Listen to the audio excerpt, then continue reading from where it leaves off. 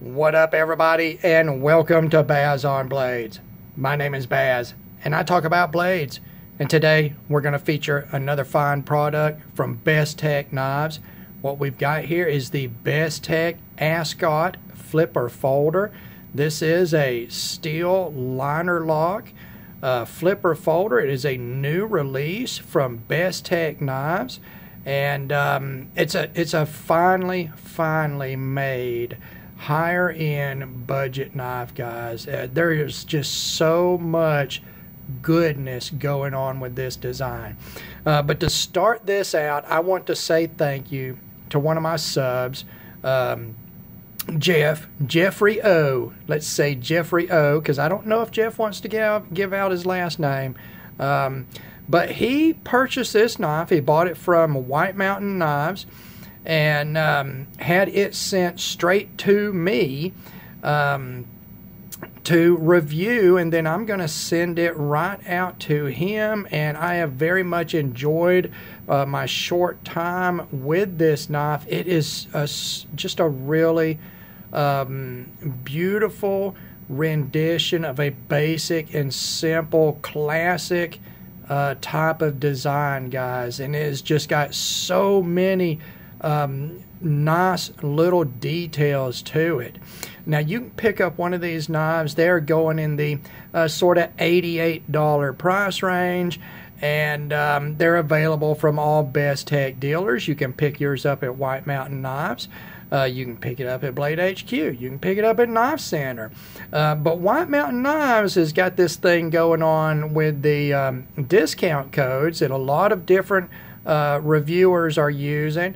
I typically use the Love Them Knives discount code. Slicey Dicey has a discount code. I think Kevin Cleary has got a discount code, and you can go to those guys' channels and check them out, and you'll find that information there. But that's good for 10% off of that $88 price point, guys.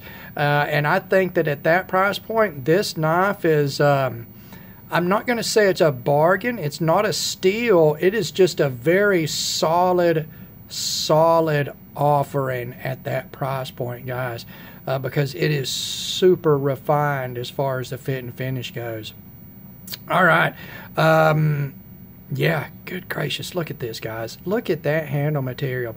Now, my followers, my subs and viewers will know I recently did an unboxing with excuse me, guys, with this knife, and it also featured the Bestech Fanga knife, and both of them in the same handle material, this G10 carbon fiber alternate layered composite, and it is such an attractive and premium feeling handle material.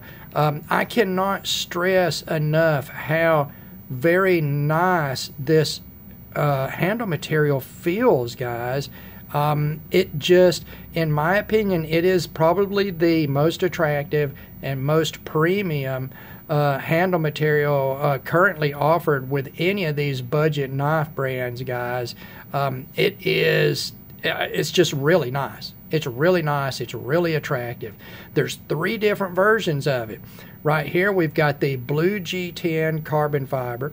It's also available in a tan G10 carbon fiber and a black G10 carbon fiber. All of them dress the same way. You're going to have the blue anodized titanium pivot collar here with stainless small parts, a stainless pocket clip, and then a satin finish on this D2 blade, guys. Sorry about that. Still working on my lighting, guys. This is, oh my goodness, I've spent so much time moving lights around, and it's just way over my head, guys.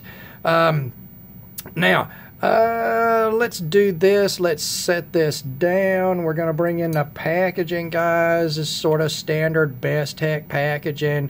It's not super fancy. It's attractive. And it's a box, and the knife goes inside. So there you go. The knife will be inside the box in the Bestech zipper pouch. It's a ballistic nylon zipper pouch with embroidered Bestech Knives logo. It is a clamshell type pouch, guys. We're going to open it up here real quick. It's a dual pocket, opposing pockets. Inside you will find your Bestech branded microfiber cleaning cloth, your warranty and product information fold out. The knife will be in a small baggie. There'll be a pack of desiccant in there to keep everything dry. And that is a pretty premium packaging for a knife that is $88 or slightly less, depending on where you buy it. So let's go over some specs real quick. This is a full-size knife, guys. Blade length, and I'm going to apologize again, guys. I still do not have a battery for my calipers, so I'm going to be just in standard measurements here, American Standard or whatever it's officially called. I don't know. You're at 3 7/8 of an inch for your blade length, nearly 4 inches, guys. Your handle length is 4 7/8 inch for nearly 5 inches.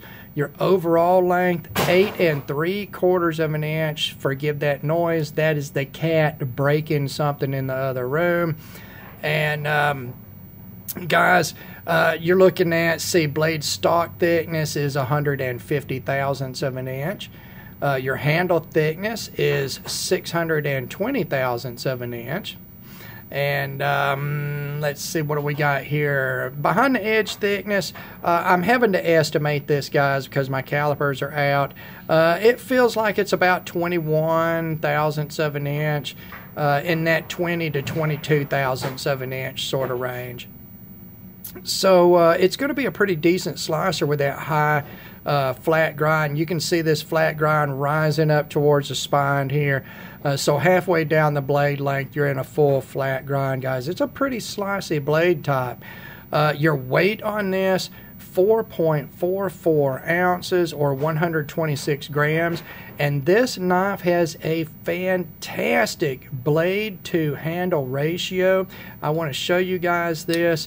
Your pivot, or where your blade is going to start, is very close to the end of the handle there. There's not a lot of wasted space here, guys. There's no wasted space here. Now you go down to this end of the knife and look at how close that tip is to the end. So this thing has a blade to handle ratio of 0.79, almost 80%, guys. And anything that's over 70% is good to very good. This is excellent. A very well designed package in that respect. Material wise, you're looking at what is now becoming the classic premium steel for the budget arena, and that is D2 tool steel. It is a very basic tool steel, very high carbon content, high vanadium content. It does have a high chromium content, but it misses the stainless qualifier by 1.5%, meaning D2 will stain, it will rust, but it is not like a straight up carbon steel. It's not going to run away rusting if you just look at it. It takes a moderate amount of care, guys, but it is a very good steel. What you get out of D2, you get very good edge retention. It'll take a toothy razor edge. It will. It's a very respectable edge retention as far as the razor edge goes. But when you break that razor edge down, you get into a working edge. It's where D2 comes into its own. It will hold a working edge for a long time. And the reason it will is it is so packed with vanadium, and it has plenty of carbon, and those two combine to form carbides, ultra hard particles within the matrix of the steel. So all along this edge, if you could look at it under a microscope, you're going to see those big vanadium carbides in this sort of sawtooth type of pattern at the microscopic level, and that's the reason it has such a good working edge retention. As far as toughness goes, D2 is it's not the toughest as far as impact resistance goes. I don't like D2 ground too thin. I don't like it as a chopping steel. I don't want it in a big fixed blade that I'm going to be chopping with. But as far as a folder goes, or a small fixed blade, I think it's an excellent steel, guys. Corrosion resistance, like I said, it's decent. It is not fully stainless, but it is fairly stain resistant, and it just takes a little bit of care. Just wipe the smuts off of it when you get through using it, and maybe wipe it down with some mineral oil, guys. That's all it takes. It doesn't take any special rituals that you've got to spill blood for, you know, or anything like that. It's really, really easy to take care of. Materials in your handle, again, you've got this carbon fiber G10 laminate, guys. Come on, that is an awesome. Look at the way the light plays across that carbon fiber. You get the pop of color from the G10. It's just and the feel, guys, the way it finishes out, it's just silky smooth. It's just a really, really nice handle material, guys. I'm really impressed with it. It is a stainless liner lock. It is a nice, heavy stainless liners. They are weight relieved. You can see the pocketing on both sides, guys. At 4.4 ounces for about a 9-inch knife, guys, that's pretty decent. Could it be lighter? Well, yeah, it could be light as a feather if it wasn't made out of steel. But as far as its size, it's a very respectable, easy to carry weight. Your small parts, your torque screws and everything are stainless steel. You got a stainless steel stamp pocket clip here, and you do have a G10 backspacer with integrated lanyard hole, and you can see that the liners are relieved. They've got these half moon cutouts, and I do not know what my cat has, but it is loud as it can be. He's got something dragging it around the house. It's a very interesting pass through. You can see the loop extends down below the level of the handle, and then they've faceted those half moon cutouts. That's very interesting. You know, there's all kinds of little details on this knife just like that, guys. It make it such an attractive package no matter what angle you're looking at. So material wise, it is in there with the best of any of the budget knives, and in fact I think this handle material is better than anything we're seeing from anybody else.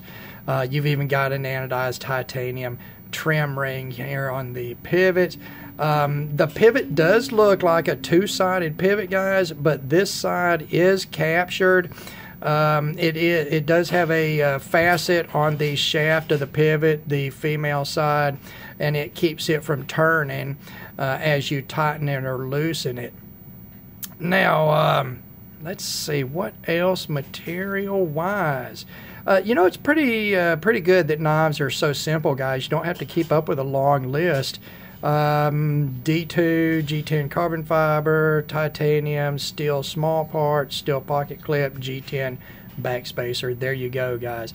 Fit and finish.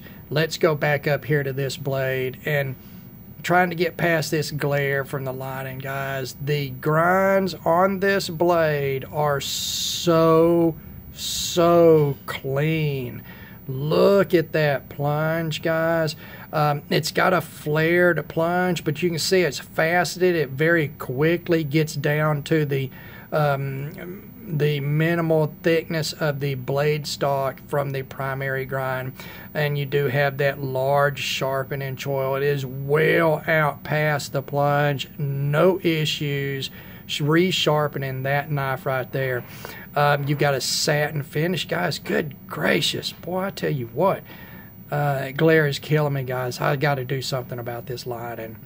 You do have a satin finish here, guys, and you know, it's a vertical satin finish, as ground satin finish on the primary grind here, and you can see with the reflection of my thumb and how much of a satin it is.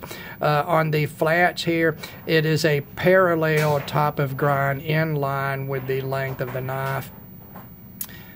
Flat back spine here, jimping that is totally worthless and is there just for looks. It is just a very well done blade, guys, and there's not a lot of markings on it. You've got the Bestech marking on the front, and then as far as the D2 marking, where did they hide it on this blade? Guys, they are marking the blade steel in such a small way that, oh, there it is, right. Let's see if I can catch it right there, guys. That is your steel marking, and along with your Bestech marking, that is it. It's just very, very clean and so well done. The grinds, guys, the primary grind and the secondary grind are even on each side. It's just a beautiful, beautiful job they did on that. The fit and finish on these handle scales, guys, is just, it's perfect. It's perfect. There is no machining mishaps on it. There are no, I mean, everything is even from side to side. It's even, guys. The fit between the liners and the scales is not a nail catch. That is smooth, guys. That is a flush fit. Okay, everything on this knife is flush, guys. It's just so well done, so well done. The finish on the small parts, guys, you know, that little pop of blue right there on that anodized titanium trim ring. The pivot hardware is domed. It's more domed than it is flat topped. That, you know what, that's a pretty doggone attractive look, in my opinion. Standard satin sort of machine finish on the small parts, and then the pocket clip is polished. And I mean, it really just, I don't know what else to say, guys, other than to say it is just a very refined budget offering. And I know at $88 we're pushing the boundaries of budget, but on my classic Bazon blade sliding scale of whether it's budget or not, to get this type of fit and finish at that price, it's few and far between, guys. I mean, it's few and far between that you're going to find anything like this from any manufacturer at a better price. Now, you might, if you go to the Chinese market, to the no-name brands that are coming out of these shops out of China, you might find something that's just as nice as far as price goes. But as far as the respected brand names, there's just nothing that's made any better than this. There's nothing that I've seen, guys, from any of those other well-known budget brands. So, fit and finish, very good. Now let's talk about action. Guys, this thing is like butter, and it flips so well. Now, coming out of the box in the unboxing, I remarked that it did not have the strongest detent. And I have gone back and forth with Jeff. He has tried to decide whether he's going to keep this example or if he's going to send it back and return it. And you know what? As much as he's on the fence, I'm on the fence about that too. Because everybody likes a nice, crisp, strong detent. But that is not the only thing that affects the flipping action. And this knife has excellent flipper geometry. The shape of the flipper tab, the size of the flipper tab, the way it is oriented in relation to the center point of the pivot here, makes it an absolutely excellent flipper. I'm not joking, guys. Even without a super strong detent, and I can, I can gravity flip this moderately easy, you know, moderately easy. And you would think that if you could gravity flip it like that, that it wouldn't be a strong flipper, but it is. It is a very good flipper. Super, super happy about that action. Even though, you know, you may want a stronger detent, I can still go out on a limb and say this is still an excellent, excellent flipper. The lockup is solid, guys. There's no radial play. There's no lateral play. The lockup is pretty much perfect for a liner lock. The centering on it it's perfect, guys. Look at that. It's straight down the middle. Not going to get much better than that as far as action goes. And there is some jimping here on the front part of this flipper tab. And you know what? It may or may not be useful. I don't know, because the actual shape of the flipper tab itself is sort of hooked forward, and that catches your finger. Honestly, I don't know that jimping is even needed, although it doesn't hurt anything being there. It's just a great flipper tab design. Now, let's go on to ergos and utility. This is it's a drop point blade, guys. Come on, it's a drop point blade. I love drop point blades. They are my favorite blades profile. And this one it's modern. It has a high point. It's down below the spine here, so it's not a trailing point. It is a drop point, even though it's a high tip in relationship with the center line of the knife. It is very sharp and very pointy, and it is very well sharpened. It instantly catches and pierces with no more effort than just touching it. It would be a very piercy knife, guys. No problems there. Like I said, it's got this nice high flat grind and a thin behind the edge thickness, so it's going to be a great slicer. You get tons of blade length. I mean, you're right at 4 inches of blade length, 3 3/4 inches of edge length, guys. It's just it's a classic, contemporary classic sort of drop point design, and it's a very, very attractive. Notice no swedge, guys. Out of the designs that Bestech recently brought out, they did the Fanga, which has the saber type of clip point on it, and it is unswedged. It's just a flat clip. And then this drop point is a flat blade spine with no swedge on it, and I think that's pretty doggone attractive.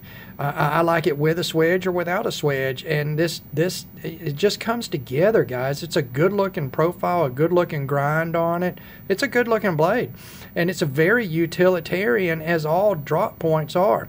Now, as far as ergos in the handle, look at that handle, guys. It is wide open, nearly 5 inches long. In my medium large size hands, it is super comfortable, guys. Reverse grip, it is just awesome in a reverse grip, guys. It's just wide open. There's not anything funky going on in this handle profile that's going to cause it to only fit one kind of hand or one size of hand. It's a very, very classic sort of handle design, and you can see that it is radially machined, so that the scales are curved, guys, so you get enough flatness, enough width to index the handle in your hand. You can tell where it is by the flatness, but you also get the curve of this radially machined scale here for comfort. It is just guys, I love this knife. Ergos and utility are fantastic on this knife. And like I say, you got a built-in lanyard hole here on this G10 backspacer. Now, it's very seldom that I review a knife and I don't have something, not negative, or bad to say about it, but maybe something that I would prefer to be different.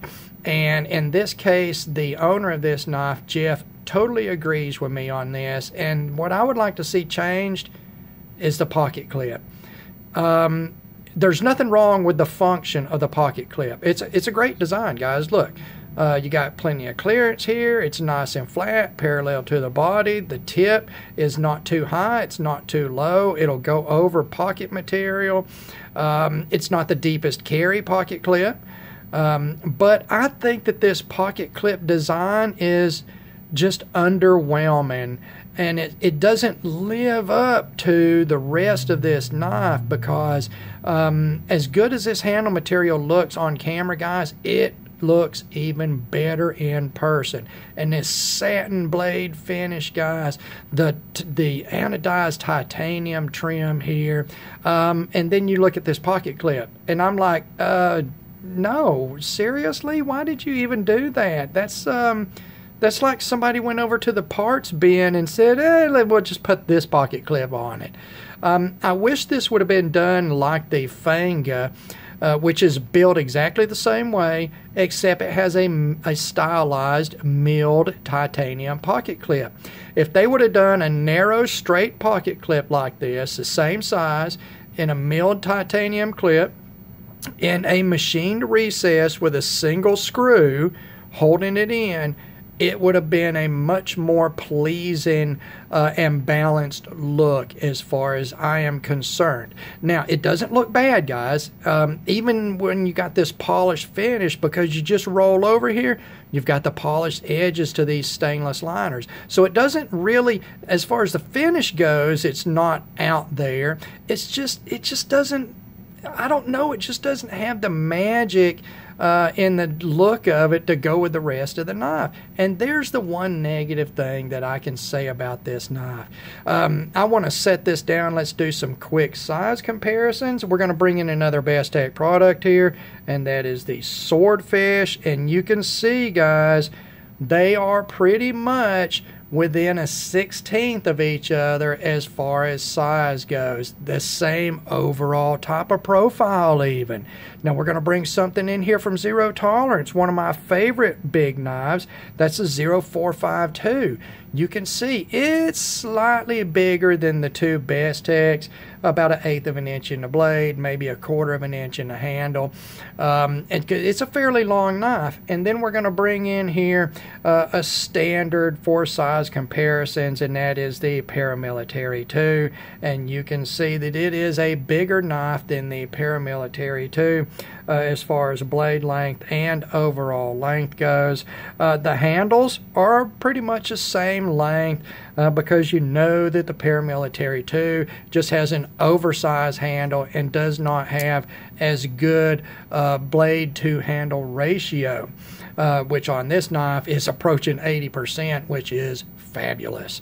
All right, guys, so what else can I say about this knife? I like it. I like it, guys. I love the look of it. I love the design of it. The fit and finish is beyond excellent, guys. I literally could find 0 issues with fit and finish. The only downside is personal preference as far as a pocket clip goes. I think it's just a little underwhelming and disappointing. Pocket clip design, this particular example does have not the strongest detent, although the action is fabulous and the flipping action is fabulous. Yeah, I can't argue with the flipping action, guys. I couldn't imagine how good a flipper this thing would be with a stronger detent. That would be crazy, because it is a awesome, awesome flipper. So there you go, guys. The Bestech Ascot. I think that Bestech is just, they're ahead of the curve. They're ahead of the curve, guys. There are other brands out there that are universally applauded, that their knives, none of their knives are as well made as this knife is. It is just, in my opinion, hands down the best fit and finish in this budget arena, guys. That's just all there is to it. with these new Bestech products. So Bass on Blades is going to recommend the Bestech Ascot, whether you get it in the blue and carbon fiber, you get it in the tan carbon fiber, or the black carbon fiber. They're all going to be the same awesome design, fantastic fit and finish, and just, if not a bargain, then just right in line with what you should get at this price point, and maybe a little bit ahead of the curve compared to other brands. All right, Jeff, thank you for having this sent to me. Thank you to Justin at White Mountain Knives for taking care of this for us. Thank you to all of you for taking the time to watch one of my videos. As always, God bless all of you, and we will talk to you again.